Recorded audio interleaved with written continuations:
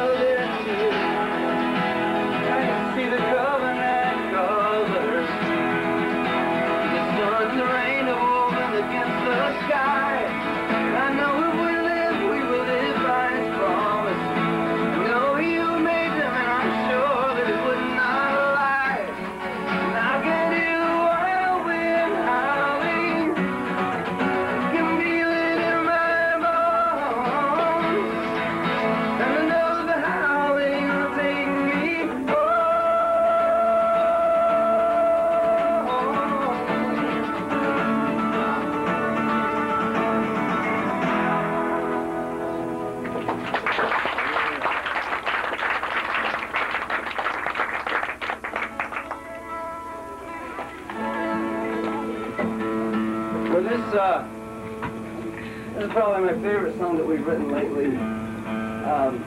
and it's just a song about, sort of about the prodigal son, and sort of one of those things where, you know, you read the Bible and you read those stories in there, and all of a sudden you feel like you're not reading about somebody else, you feel like you're reading a little bit about yourself. You kind of identify suddenly with what those people went through, and I think one of the hardest things in the Christian life is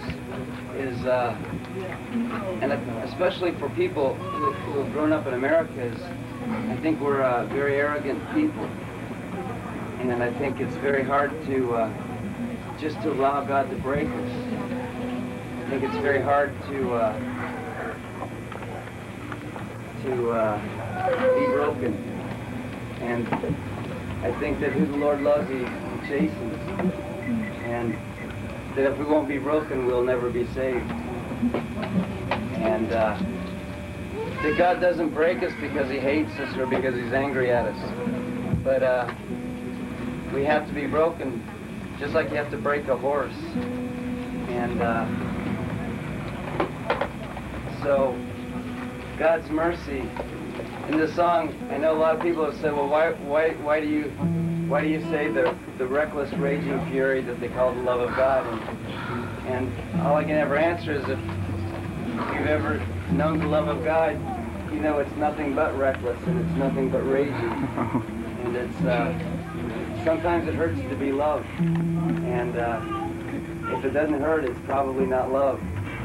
And maybe infatuation. I think a lot of American people are infatuated with God, but they don't really love him, and they don't really let him love them. And being loved by God is,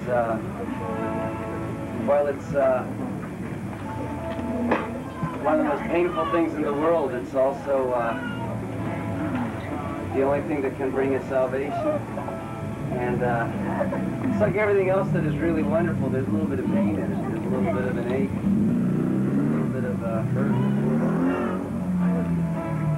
So that's kind of what this is about. We'll do this, and then we'll just kind of hang out for a while because it's too hot to play anymore. We keep getting slower and slower just because we're starting to warp.